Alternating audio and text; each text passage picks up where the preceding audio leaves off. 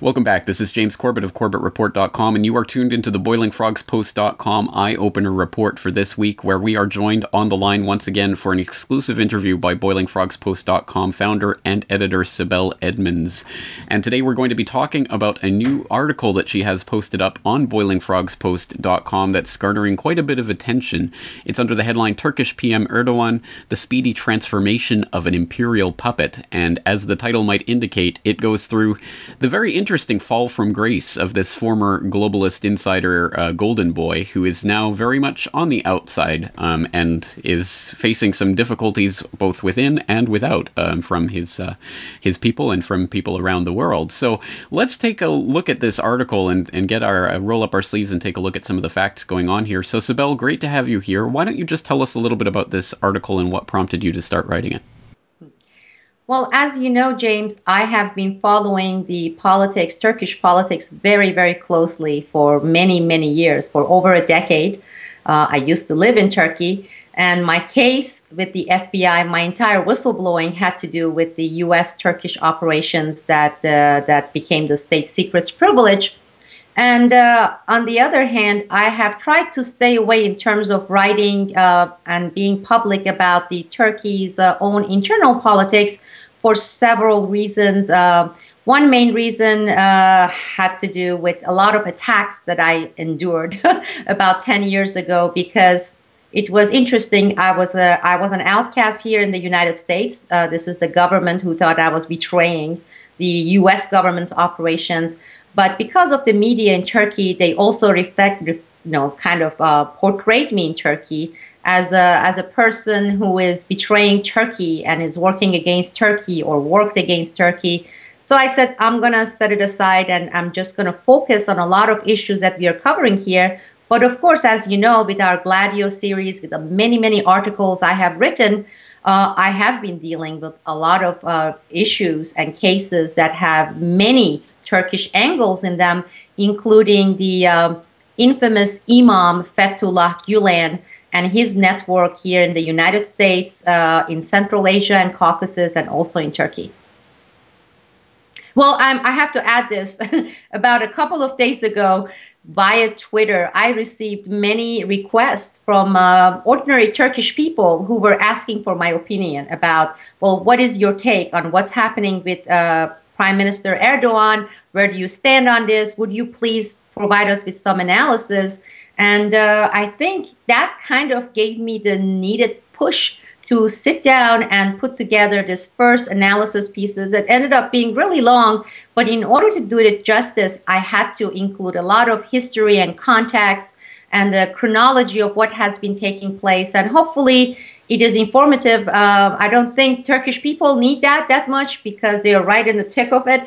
But it's mainly for the U.S. audience to see how we go about play this game of regime change and regime installment, which I call it the reverse engineering. You know, we build puppets and we build them up. And when their time comes, I call it the expiration date. That's when we bring them down. And it's almost like an overnight process that is amazing to see and to put together. So when they are in one place, people can observe and say, wow, how could somebody goes from angel to evildoer, you know, and how the U.S. media, a lot of global mainstream media are acting as the branch of the establishment, the powers, to make this possible, to be able to shape the views on, you know, this person was an angel and now he's a terrorist, he's an evil, he's a dictator, he's a despot. And for people to pause and say, how does this occur, this whole process? Well, I think your article does a great job of pointing out that transformation that's taken place. And of course, I think the iconic image in most people, in most Americans' minds, would probably be Donald Rumsfeld's golden handshake to Saddam Hussein back in the 1980s, and then the invasion that came a little bit later when he fell out of favor. So we are seeing a similar transformation happening with Erdogan, who has been called by Obama, as you point out in your article, one of the top 5 partners of the U.S. around the globe, or whatever rhetoric he was using at the time. And of course, that has definitely changed in recent months especially. And I think a lot of even casual observers of what's happening in Turkey will know what happened with the Gezi Park protests. But of course, this is part of a much broader agenda, as you point out in your article, and you do tie it back to Fethullah Gülen's network, which, for listeners out there who don't remember, we did talk about Fethullah Gülen at some length in our Gladio B series. So I will, as always, once again, invite you to go and re-watch or watch for the first time that series if you haven't watched it before. But let's start tying this together. What exactly, why is this transformation taking place, and who is behind it?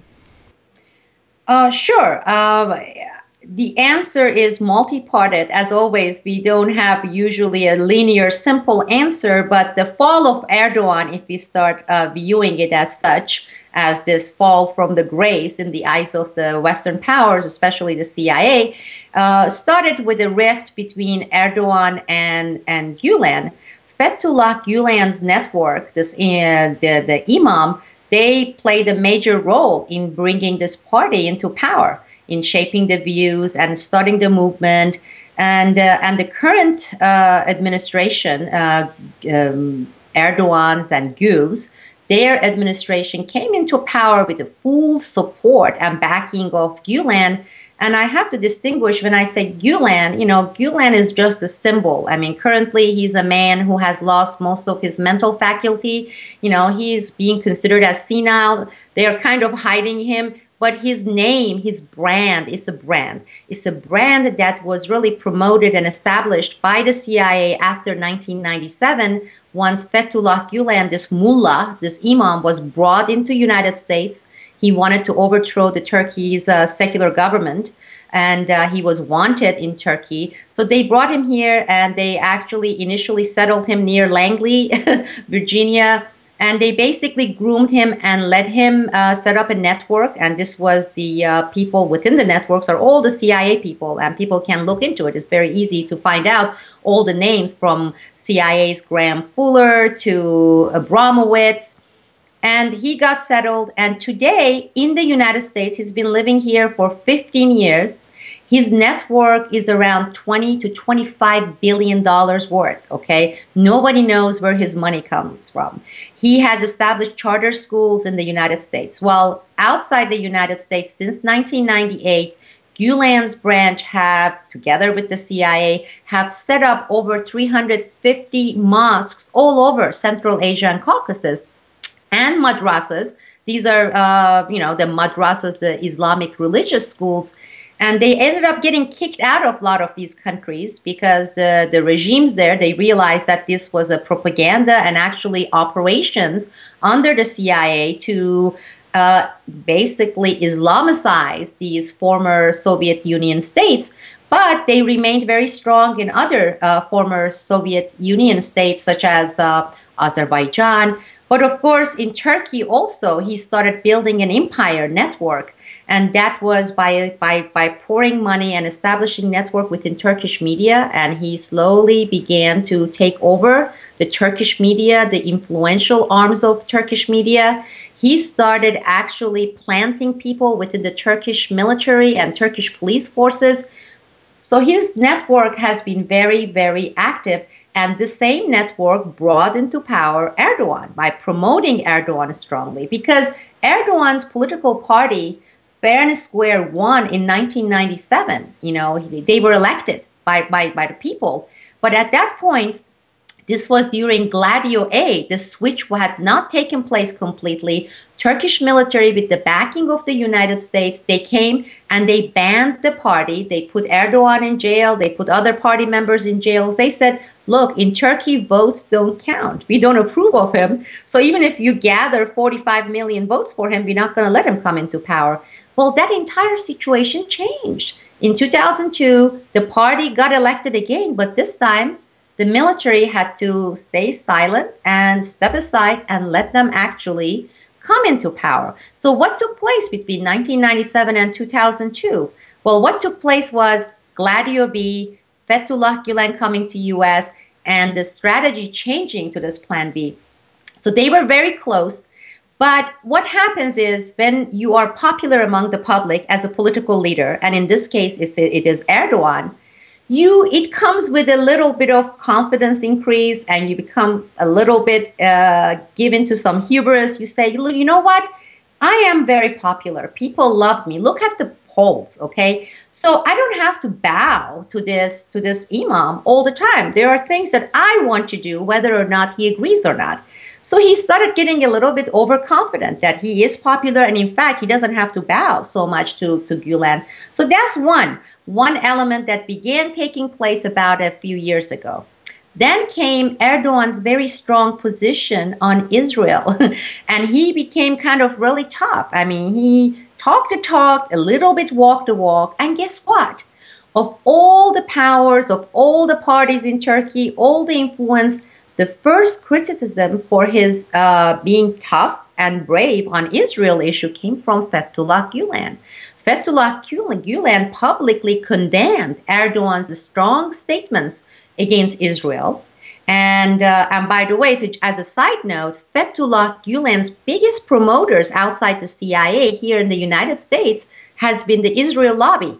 And again, people can actually Google Fethullah Gülen, Gülen movement, and put Israel lobby, whether it's AIPAC, whether it is through ATC, and they will see that Gülen has been enjoying a very powerful backing of the Israel lobby. I mean, you're looking at an Islamic mullah, this imam, and you're looking at Israel lobby backing him. That itself should raise the questions for people. So Fethullah Gülen said, yeah, this is not what we do here. So you better shut up and stop criticizing Israel, okay?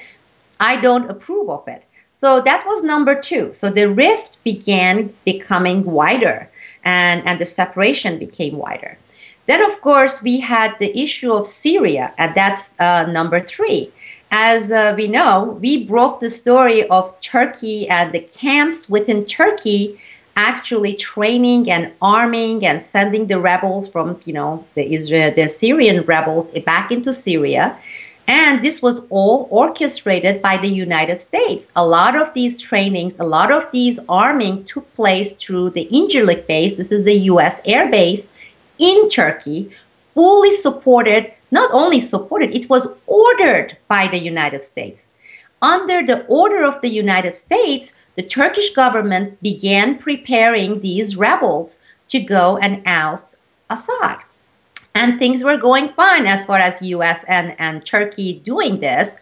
But then, of course, unexpected developments started taking place. One, we had the idea becoming unpopular here in the United States. So Obama didn't have the support of the popular view here in the United States. Then we had Russia stepping in. So US quickly backtracked and said, okay, we're not going to go with that plan with ousting Assad a la Libya. It's not going to work. What we did in Libya is not going to work because we have other elements in place, and it's not the idea, the notion is not popular here in the United States. When that happened, well, this whole notion was extremely unpopular in Turkey. When Erdogan, the Turkish military, and Turkish government, they started implementing the United States order on opposing Assad, on arming and training the rebels, well, Turkish people hated that. Because Turkey has had a pretty good relationship with Assad and Syria. It's another Muslim country, okay? It's a neighbor Muslim country. So that idea to begin with was very unpopular. So with US backtracking and Turkey being exposed as the training grounds for anti-Assad, well, Erdogan ended up standing alone. And it was like, what happened here? Because the United States guaranteed that this was going to be fair and quick, just like the way we did it with Libya. Now I'm unpopular with my own people. A lot of people are getting pissed. They have gotten pissed with what I have done. And I don't have the backing of the United States for what we were doing. So I'm the one who has to eat the crow here. So that really, really, really angered Erdogan in that. So that's number three elements. So with him becoming a little bit more unpopular with the public, with his Syria position, unpopular with Gülen, and the rift getting wider and becoming a bigger rift between the two, we had those Gezi Park, which started with this park, which was not a huge, ginormous issue. And you had the environmentalists in Turkey, rightfully so, standing up and protesting.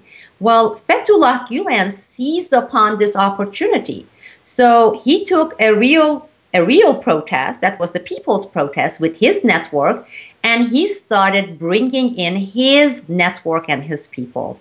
And of course, Erdogan saw what was happening, and he actually started speaking up on this issue, saying, I am seeing foreign elements, I'm seeing outside elements actually guiding and provoking people in this case. And then, of course, when you come down the road, then in the past 6 to 9 months, this protest, again, being hijacked to a large degree by Gülen, which when I say Gülen, is a CIA-backed Gülen, and it is not basically the pure people protesting against Erdogan, which again, we see it over and over. We have been seeing it in Egypt. We have been seeing elsewhere in the world. When you have people expressing, their discontent, their unhappiness, and they stand up for their rights and they protest, you get the outside power saying, let's use this for our own goals and objectives. And that's exactly what we have been seeing with Erdogan. And number 5 elements is, of course, as we have illustrated in this article, suddenly the US media, the world media, in the United Kingdom, here in the United States, they started pairing those very famous and infamous adjectives with Erdogan: dictator, despot, corrupt, And in fact, another very interesting thing is a very, very old news from 2002, 2004 on Al-Qadi, Yassin Al-Qadi, which has been known for over 10 years. And then suddenly, and in fact, it was covered up by the US media when we were trying to expose it. And now they're even bringing back those ties. Guess what? Prime Minister Erdogan is very intimately tied with Al-Qaeda financiers, Al-Qadi. So again, it is part of the modus operandi we have been seeing so much with the media, the mainstream media being part of it, and of course being orchestrated by the CIA and the establishment. And that's where we are right now with Erdogan.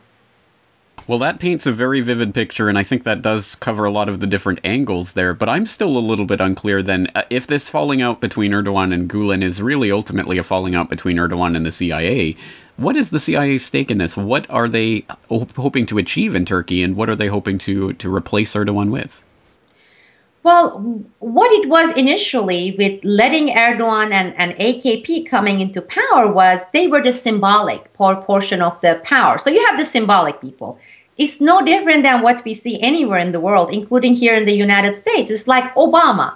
I mean, it's not about Obama. It's not about Obama's ideas. This is not about Obama's wars or George Bush's. It is the establishment behind Obama and the establishment behind George W. Bush. And it is the CIA, it is the military-industrial complex. Well, they had their puppet there, okay, knowing fully that the power behind it was them, meaning through Fethullah Gülen, that they were going to implement policies, they were going to set the foreign policy agenda. So that was, to begin with, the notion, and it worked. That's why he was very popular. Turkish government, this was advertised as the model of democracy for the rest of the Middle East.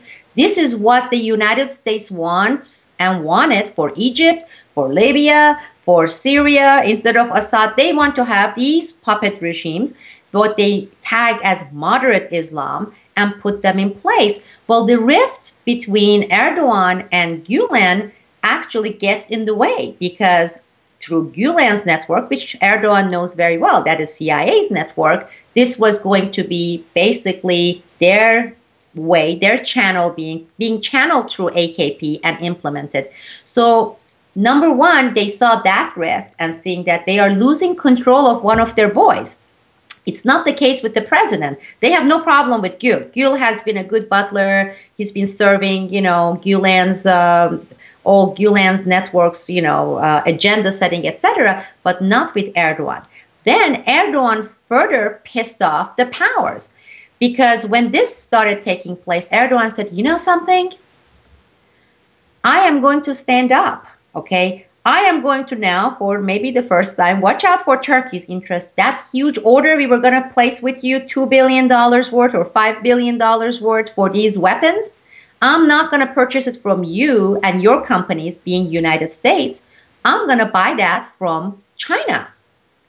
This is violating one of the top commandments of United States and NATO empire. You don't do that. A NATO ally is purchasing their weapons, military weapons from China. And of course, we saw a lot of screaming. So he ended up pissing off the United States military-industrial complex and NATO. Further, he stood up even further and said, you know something? We are tired of this. For the past 25 years, 30 years, we've been trying to enter EU. And, you know, you're not doing it, and we are tired of this game. In fact, we want to align ourselves with SCO, you know, the Shanghai Cooperation, and they actually put forward their request for candidacy. Again, that's another commandment being violated. So you're looking at a puppet that decided to rebel against the puppet masters. And when you do that, I don't care if you are Mubarak or in Egypt or if you're in Turkey, that is when the expiration date stamp gets placed on you. First of all, they have to make an example of him. What happens if you start having Romania or some of the other countries in the Middle East that are under our power saying, well, Erdogan did it. Didn't you say he's a model democracy? We are going to say, well, you know what? This country is providing a better price and a more reasonable, and then we're going to purchase our military equipment from them or from Russia or from China. This cannot, they would not let this happen. So they have to make an example of Erdogan. And for Erdogan too, they have made examples of other people for Erdogan to see. I mean, for Erdogan right now, they are saying, and this is behind the scenes, we are not going to hear this right now. They are saying, A, you can back off, bow, repent, okay, take back everything, you know, start kissing Israel's butt, and you're not ordering from China, you back off from this SEO, start apologizing and kissing Imam Gülen's feet, you know, the networks, we let you stay. So that's your option one. Option number two, you can quietly resign and go away because we already have your replacement thought out because this is all planned. And so that's your option two. You know, all Turkish presidents, all Turkish politicians are corrupt. You know, he is no more corrupt than the rest of them before him. So he has accumulated tens of millions of dollars. So he can settle in the United Kingdom. That's where everybody goes, England. Or he can come to the United. That's your option two, quietly go. Number three, you can wait for us to take you out. And in that case, two scenarios can happen. You can go a la Saddam and Gaddafi. We can sodomize you right there in Taksim Square where Gezi Park happened and kill you, okay? Okay, and that is if you want to spill the beans because Erdogan may. Now they are, well, Erdogan has to watch out for his own life too. But the whole thing is if he's not a coward, he's going to spill beans of how this has been operating, how the powers have been actually taking over. So if you do that, you're going to go a la Gaddafi and you're going to go a la Saddam Hussein. Or you can be a coward like Mubarak because Mubarak could have spilled so many beans too. We let you live. You know, you will be in some prison, then maybe your health will go bad. And again, we'll take you to the United Kingdom. That's where you end up. Well, what I'm trying to tell you is the scenario is so identical that it almost makes it, in a way, boring of how we implement. This is how we operate. And this is the situation Erdogan is today. And these are the options he has. Now, whether or not he's going to bow or he's going to get tough, we are going to see it in the next couple of months. It's not going to drag much longer. Oh, again, excellent points. And I thought that the points about the Shanghai Cooperation Organization and Erdogan's commitment to trying to tease Putin into inviting him into the Shanghai Five, etc., that you point out in your article, is all very much to the point. So we have this picture, but you have raised the specter of Yassin al-Qadi. And for those who don't know about al-Qadi, of course, he has been designated by the U.S. government itself as a suspected financier of terrorism and an al-Qaeda terrorist financial, wizard or what have you. And of course, this brings brings in all sorts of different aspects, including, of course, the FBI investigation into al-Qadi and the fact that the FBI and the United States government has known for years and years, as you point out, that of his suspected links to Erdogan. So why is it being brought out now when Erdogan is falling from grace, obviously as part of this bigger picture? But this does lead us into the question of the FBI and their own investigations into what's happening, and Robert Wright and Operation Green Quest and all of these types of connections. Let's talk a little bit about that. Sure. I mean, with al-Qadi, the FBI had been investigating al-Qadi since mid-1990s. And one of the main centers of al-Qadi, Yassin al-Qadi's operation, was in Chicago. Interestingly, Gladio B's center of operation also, and that was even before they switched to Gladio B, was Chicago, because you and I covered that with Abdullah Chatlu, who was the most wanted man, and he went to UK, and from UK, while he was still most wanted, he came to Chicago, he was given green cards, and he actually went to Beijing, and from there to Turkestan, Xinjiang, Uyghuristan, aka it goes by 3 names. And he also went to Azerbaijan for the assassination plot back then when the father, Aliyev, was not planning to fall into the Western camp. He was still in the Russian Soviet camp. So Chicago has always been the center. And as you mentioned, Robert Wright, John Vincent, there was a big investigation of al-Qadi and his terrorist networks and his terrorist financiering that he was implementing from Chicago, from Saudi Arabia, from Turkey. And this was all also involved in Operation B Gladio. So it was not just some al-Qaeda in Afghanistan. That had nothing to do with al-Qadi. Most of these financing took place for Chechens. Okay, it happened during the Balkans. So Yassin al-Qadi was one of our guys, CIA guys, with the Turkish network together, having these terrorist-related operations going on. But every time FBI wanted to go and snatch the guy, the State Department and the CIA would step in and they wouldn't let it happen. Then we had 9/11 taking place. And this was when we had Robert Wright coming out talking about it and saying they stopped the investigation. They being the United States government, we had one of the financiers, okay?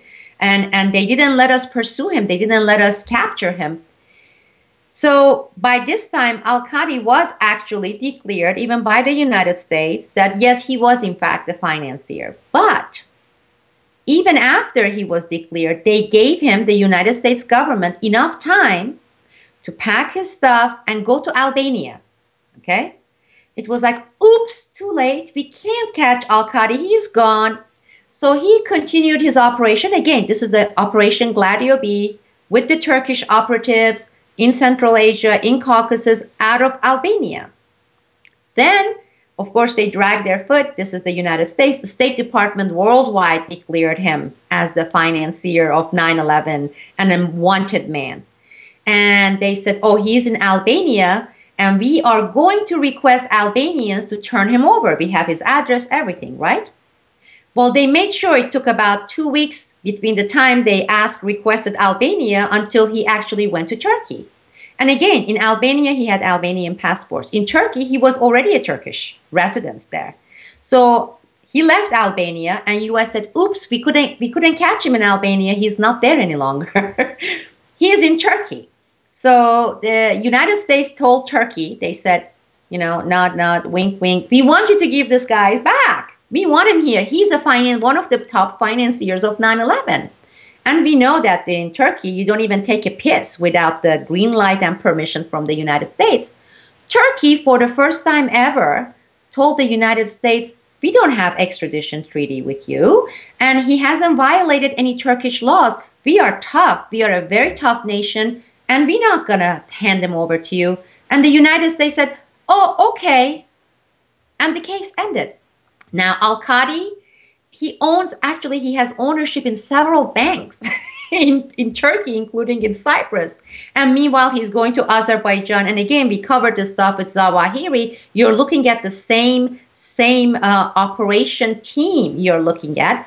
And he stayed there for years, okay? And meanwhile, he's also traveling globally, not only to Azerbaijan. He's going to London for his business matters.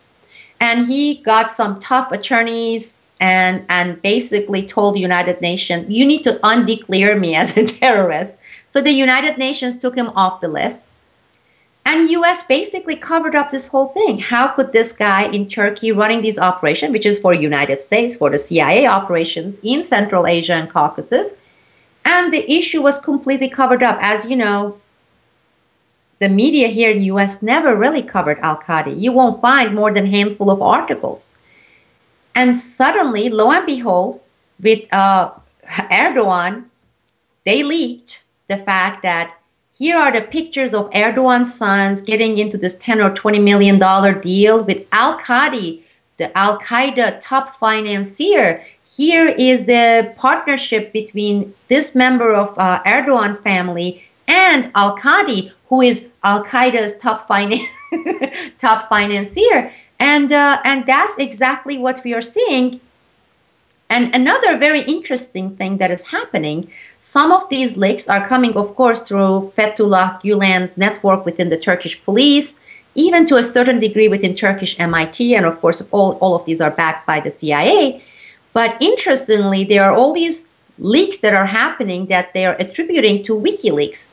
Now, WikiLeaks had this information for however many years, and it's very interesting that supposedly they are getting these from WikiLeaks, and when it's really needed by Gülen and CIA network to bring down Erdogan. And I find that highly puzzling and very, very questionable as well, that how come are these leaks that were out there and now suddenly being rediscovered? Or are we talking about new WikiLeaks leaks that are being strategically timed and put out there? And if it's the latter, then I would be highly puzzled and troubled, to say the least.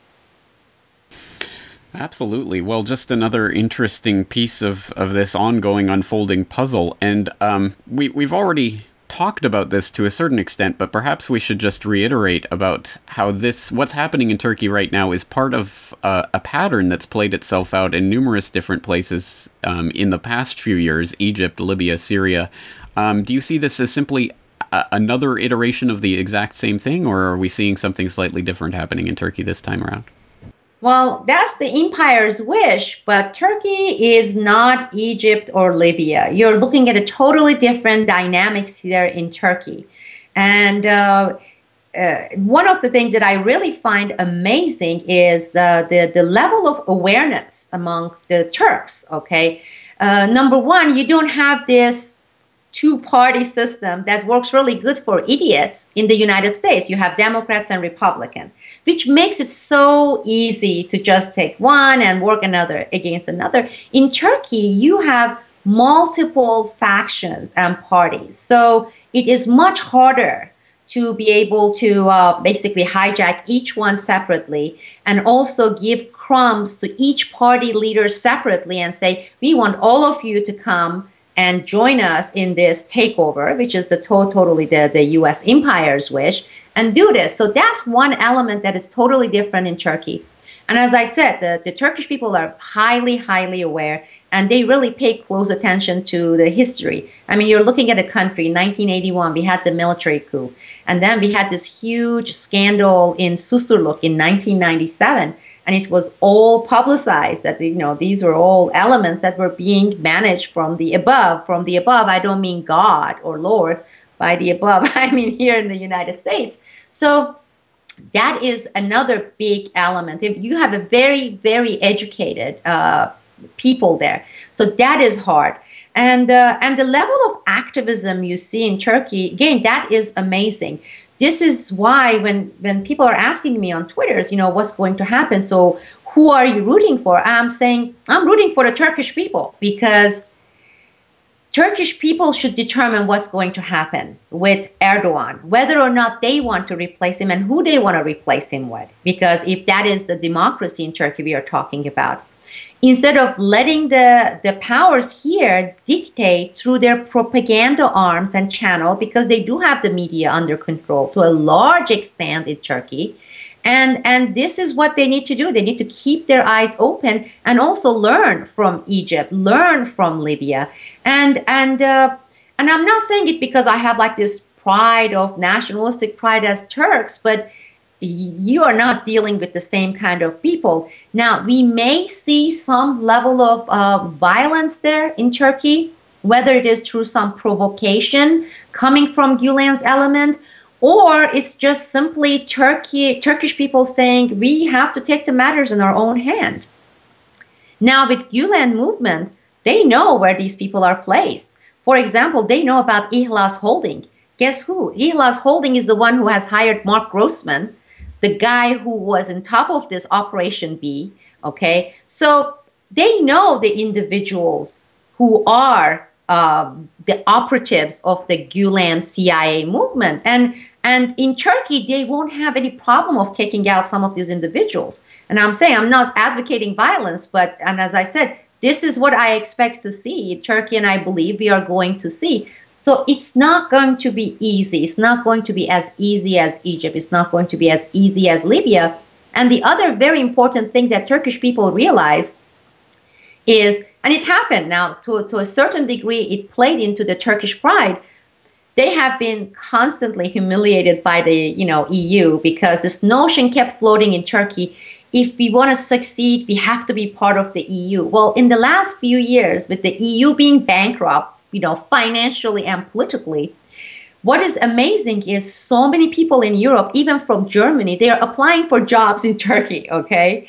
So they are seeing that, well, their economy has been stronger than EU. It was not a great thing. It's a great thing that they didn't become part of the EU. And they see themselves as an independent nation that, we can do well. And strategically speaking, Turkey has tremendous amount of power. They are the world's most strategic, important energy hub. Any pipeline you talk about, whether it's going to be through Azerbaijan, Shah Deniz, or any of the pipelines, without Turkey, nothing can move. I mean, they can starve Europe. They can starve Europe of natural gas and oil. They realize this power. Maybe they don't have oil like Saudi Arabia, or to a certain degree, even Egypt, but they do have the benefit, the advantage of strategic positions. And that would give them the power to have a say, whether it is in dealing with Russia, whether it is with dealing with China, or whether it is dealing with the United States. And that brings up another thing. With EU, I think many eyes in Turkey has become wide open. We don't need to be part of EU. We want to be an independent nation. The next thing they should be looking, hopefully, is the cost of being part of NATO. It's always in the past has been considered as, well, without NATO, who could protect us against the Soviet Union? This was during the Cold War. Well, we don't have the Soviet Union. And really, what benefit is NATO providing for the Turkish people? It has been nothing but cost. I mean, what happened with Syria, it is being part of NATO. It is being under the thumbs of the Western Empire. And as long as they continue that in Turkey, they will never be that independent nation that they take pride of being part of. And to do that, they need to reclaim the Turkishness, the independent country that can determine its own destiny without the foreign outside influence and pressure. And that's what I'm hoping to see with Turkey.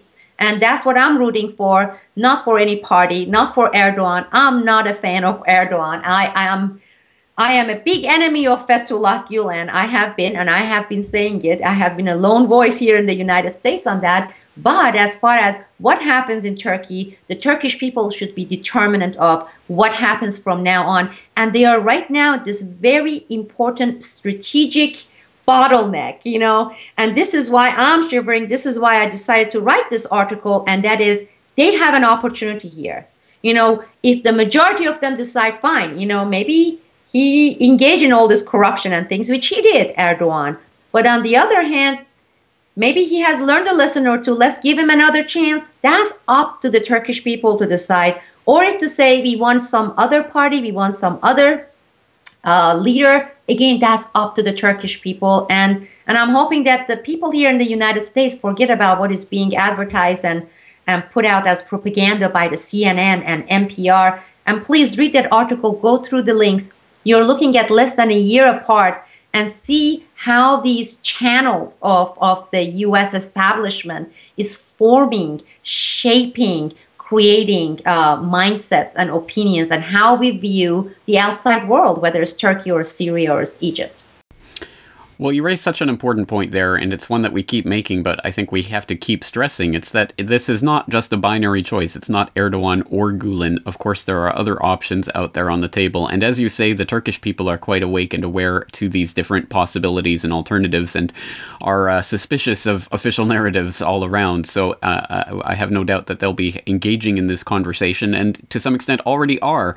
And I noticed that your article has certainly picked up the attention of a lot of the Turkish community. It raises the question of why you have not appeared more in the Turkish media to talk about these issues in the past. Well, Turkish mainstream media in some ways not that different than the US media. And in some ways, actually, they are worse because they have more freedom of playing with the facts, maybe more so than even here in the United States, which is appalling. Initially, when my case broke in 2002, 2003, for example, I was interviewed by some of the top Turkish mainstream media newspaper. And of course, that things can get lost in translation, but certain things cannot be attributed to that. For example, they broke my case for years. They would put Sibel Edmonds, the CIA agent whistleblower. It's like, how could you FBI be translated to CIA? That's beyond me. But a lot of things that got so twisted, and then so much misinformation was placed in there that I said, I'm not interested, and I'm not going to get engaged in this kind of a game. And in the past few years, I have done, not that I have been on demand by the US media, but frequently I decline requests for interviews. First of all, I'm not interested in some 2-3 minute sound bites in interviews. We want to find out what you think about Snowden, and you have 48 seconds to tell me. No, I'm not going to do that, because whatever I say, they can take 5 words, because that's what you have at 48 seconds, and it can be totally taken out of context, and it can be twisted. And now we have this medium called the internet. So I'm like, through my partners, through our Boiling Frogs Post, Corbett Report, I can put all this information and people can come and they can listen to it and they can watch it. I don't need the mainstream media to have the platform to provide either some analysis or give some opinions. So same thing applies with Turkey. That's why I haven't done it and I'm not doing it. I will try to put this on the Twitter once the link is out and the Turkish people can go, and if they're interested, they can listen to it. But another important thing I would like to do as part of this is usually these types of period, even though it's tough for Turkey or for any country, when they're in this kind of a bottleneck and so much happening, there's so much chaos, it can go, it's a very stressful period. Some good can take place and can happen under these conditions. And I'm hoping that one of these major goods would have to do with the truth. Because now with Erdogan, I am hoping that he's not as coward as Mubarak, and he won't take that coward ways out to say, fine, you know what, put me in jail or send me to UK, I'll settle and I'll zip up. He can make a lot of information public.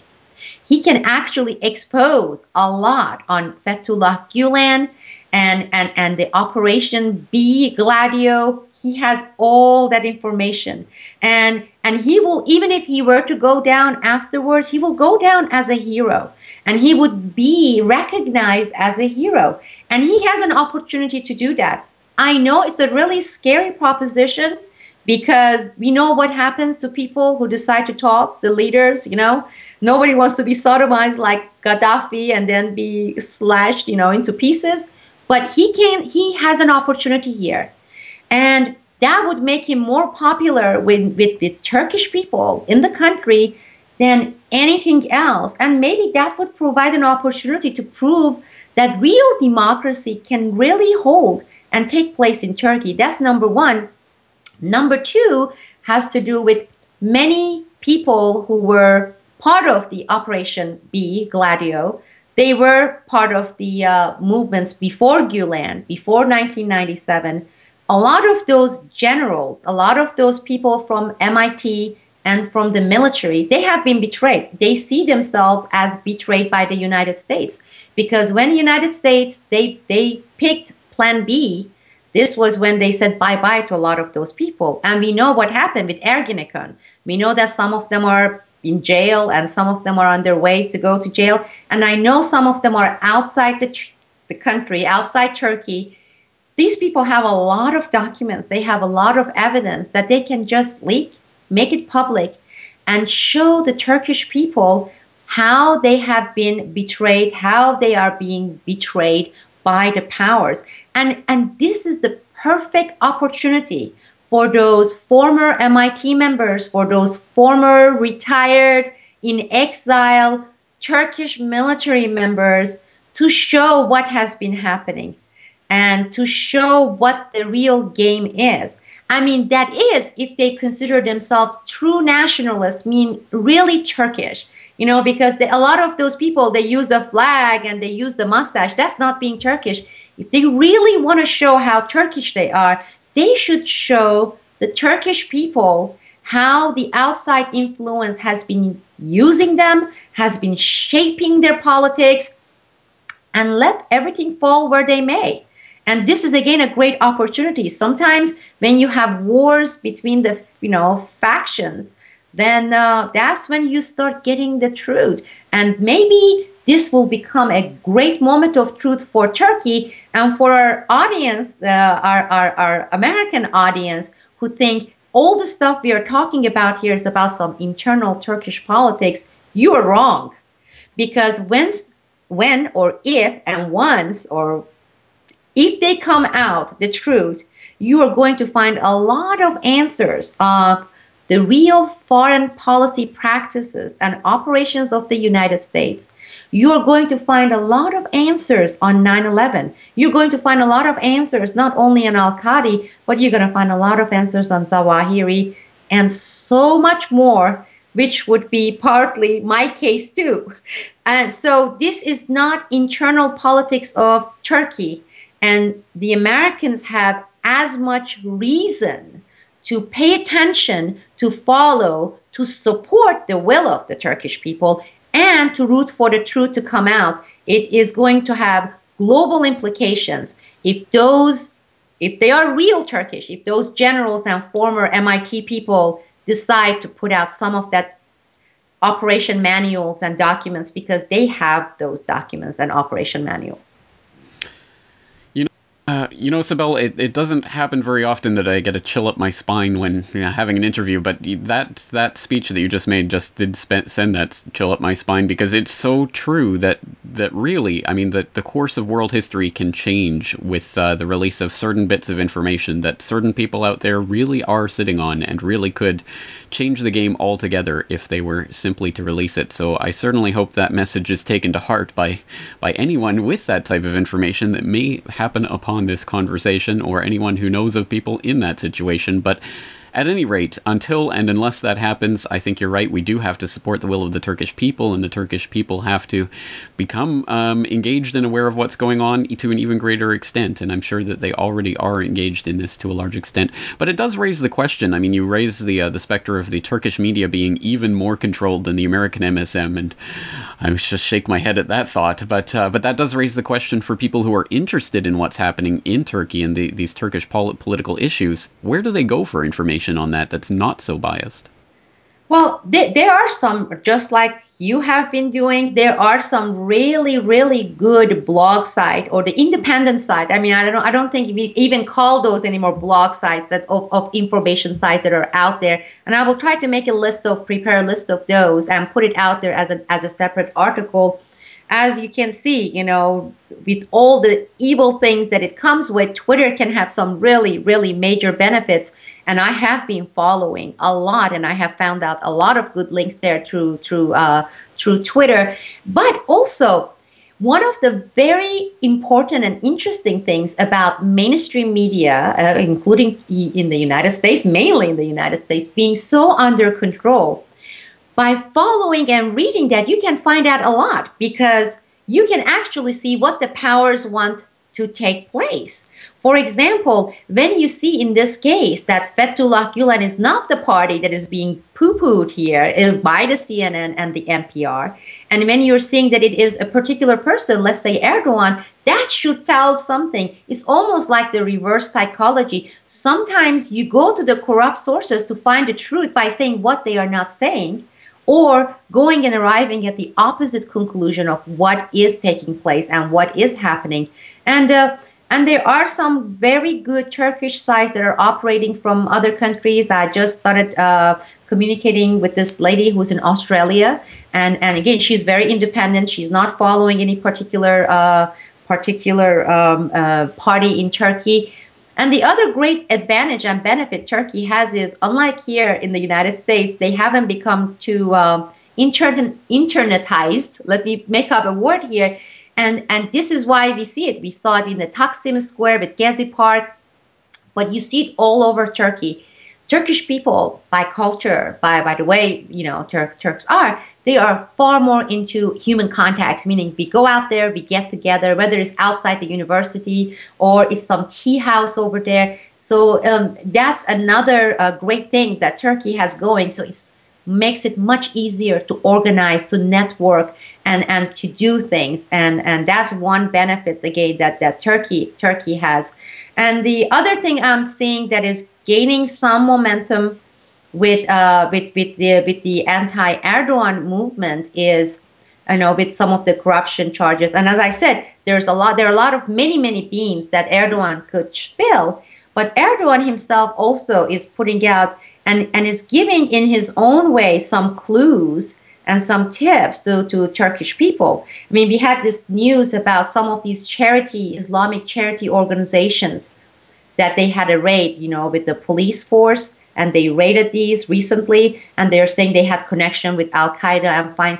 Take it from there, because first of all they're saying is these are the charities organizations. None of the mainstream media in Turkey or US are getting into the history and the context of these charity organizations. If you start doing that in Turkey, here in the United States too, through internet and research, that's when you're going to get into the real truth, because it's very hard for Gülen movement to expose these corruptions or these shady financial networks of Erdogan without exposing themselves. As I said, they were in the same bucket for all this time. Okay, that is Gülen and also Erdogan. So it is a very slippery slope there, because when Gülen exposes a bunch of these networks that shows Erdogan has some shady dealings, as part of that, automatically they're exposing some of their own networks because they were doing it together. So take those pieces of information, go much deeper, because the media likes the soundbite of it. Erdogan was connected to some terrorist financier, period. You start digging in there. For example, when you're looking at Al-Qadi's ownership of banks in Turkey, then you are going to see some really big names, Turkish politicians' names. And as I tell people, for example, this is one, maybe it sounds like an outside issue, but it's not. Then they say, well, why Putin is so silent when the FSB, Russians, have so much information on Gladio Operation B? I tell them, well, Putin owns several bank accounts in Cyprus and has had those bank accounts since 2001. Now, Putin would not like to see that information being leaked by the Westerners, because he will be finished in Russia. And Putin also needs to pacify the nationalist faction in Russia. So yes, he has to be acting tough, but Putin cannot be too tough, because Putin's assets, a lot of Putin's assets are in Turkey. They are actually in Cyprus banks. And I have said it repeatedly, and it's not very difficult for people to take it from there, because when you start looking at some of these banks in Cyprus, you're going to come across a lot of people, big names, international and national. That's an exceptionally important subject right there, and that would get us into an entirely other conversation that I do want to have at some point. But for now, obviously we have covered an awful lot of ground so far in this conversation. Is there any other points that you'd like to make before we wrap things up? I hope we will have some volunteers who may contact you through your website, James, who volunteer to translate and do so with integrity, because as I said, a lot of things can be lost in translation, to translate this interview that you just conducted with me, and also the article that I wrote into Turkish and put it out there. And again, here I have to, not because I'm trying to play humble, I haven't been able to enter Turkey since 2001. After my case became public here, unofficially I became wanted in Turkey by certain faction because, you know why that is. So I haven't been in Turkey. I have been cut off from my family, and where I have been, I haven't been really in touch with other than some, written short communication pieces with some Turkish people that I do trust. Other than that, I have been out of practice with Turkish, believe me or not. It used to be my first language. Farsi was my second language. English was my third language. And I don't know where it is right now, my Turkish. When it comes to a lot of things that has to do with policy, foreign policy, with politics, I would rather see someone who's a professional, up-to-date translator to translate this interview and also translate our articles. And I would love to publish the translated version of it also there at Boiling Frogs Post, and also provide a link for the translated version of this interview. Excellent. And of course, I would also mirror that and put that up as an annotation on the YouTube video of this as well. So lots of different ways that translation can help. All right, excellent. Well, we'll leave it there for now. Obviously, this is an ongoing story, so I'm sure we'll be back to cover it in various different ways in the future. But Sibel, thank you so much for your time today. And thank you, James. This video is brought to you by the subscribers of BoilingFrogsPost.com. For more information on this and other topics, please go to BoilingFrogsPost.com. For more information and commentary from James Corbett, please go to CorbettReport.com.